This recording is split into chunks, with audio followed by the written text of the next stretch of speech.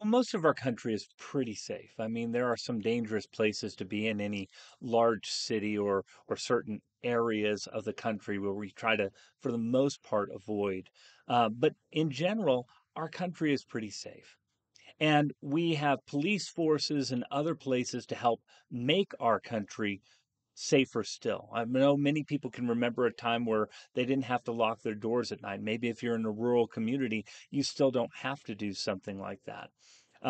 But we have different things to try and give us a sense of security within our country. We have police force, we have neighborhood watch programs, something that lets us know that this area is safely defended. And so that we can trust that we can live there in peace. Well, as we continue our study in the book of Numbers, we see that the census numbers that were also used to encourage the people of Israel to know that they were going to be well taken care of in war, in chapter 2 helps us to understand that this same force that God has raised up is to encourage the people of Israel that they are well defended as well. In other words, when they have camp someplace, they're going to have all of these people who are going to help take care of them to know that they won't be abused by enemies that come around. And that's what we're going to look at today as we continue our study in the book of Numbers.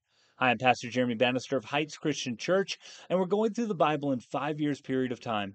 If it's always been a goal of yours to go through the Word of God, we invite you to join us on this journey. By clicking subscribe to our channel and the bell for notifications, you can receive a devotional much like this one, where we read just a little bit of the scripture together and pull one thing from it to help us be more like Jesus. Well, as we continue our study today, we're going to jump in, and God goes through the encampment that what's going to happen when the people of Israel camp someplace. They're going to be moving around as a large group of people, but there's a specific way in which He wants them to encamp to give them the assurance that they are well protected. Let's check that out together. The Lord spoke to Moses and Aaron, saying, "The people of Israel shall camp, each by his own standard, with the banners of their fathers' houses. They shall camp facing the tent of meeting on every side. Those to camp on the east side toward the sunrise shall be of the standard of the camp of Judah by their companies, the chief of the people of Judah being Nashon, the son of Amminadab. His company as listed being 74,600. Those to camp next to him shall be the tribe of Issachar, the chief of the people of Issachar being Nathaniel, the son of Zuar, his company being listed as 54,400. Then the tribe of Zebulun, the chief of the people of Zebulun being Eliab, the son of Helon, his company being listed as 57,400. All those listed of the camp of Judah by their companies were 186,400. They shall set out first on the march. On the south side shall be the standard of the camp of Reuben by their companies, the chief of the people of Reuben being Elizur, son of Shedir, his company as being listed 46,500. And those to camp next to him shall be the tribe of Simeon, the chief of the people of Simeon being Shalumiel, the son of Zurishaddai, his company as being listed 59,300. Then the tribe of Gad, the chief of the people of Gad being Eliasaph, the son of Ruel, his company being listed 45,650. All those listed of the camp of Reuben by their companies were 151,450. They shall set out second. Then the tent of meeting shall set out with the camp of the Levites in the midst of the camps. As they camp, so shall they set out, each in position, standard by standard. On the west side shall be the standard of the camp of Ephraim by their companies, the chief of the people of Ephraim being Elishama, the son of Ammihud, his company being listed as 40,500. And next to him shall be the tribe of Manasseh, the chief of the people of Manasseh being Gamaliel, son of Padazur, his company as being listed 32,200. Then the tribe of Benjamin, the chief of the people of Benjamin being Abidan, the son of Gideoni, his company being listed 35,400.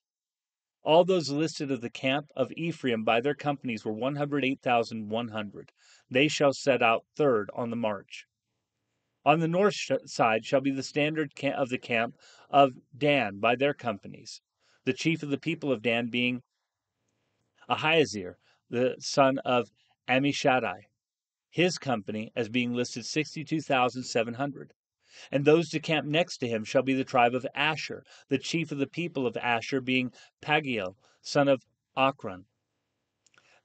His company is listed as 41,500. Then the tribe of Naphtali, the chief of the people of Naphtali being Ahira, the son of Enan, his company being listed 53,400. All those listed of the camp of Dan were 157,600.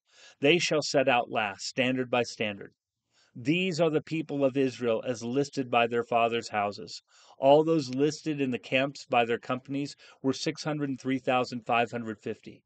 But the Levites were not listed among the people of Israel, as the Lord commanded Moses.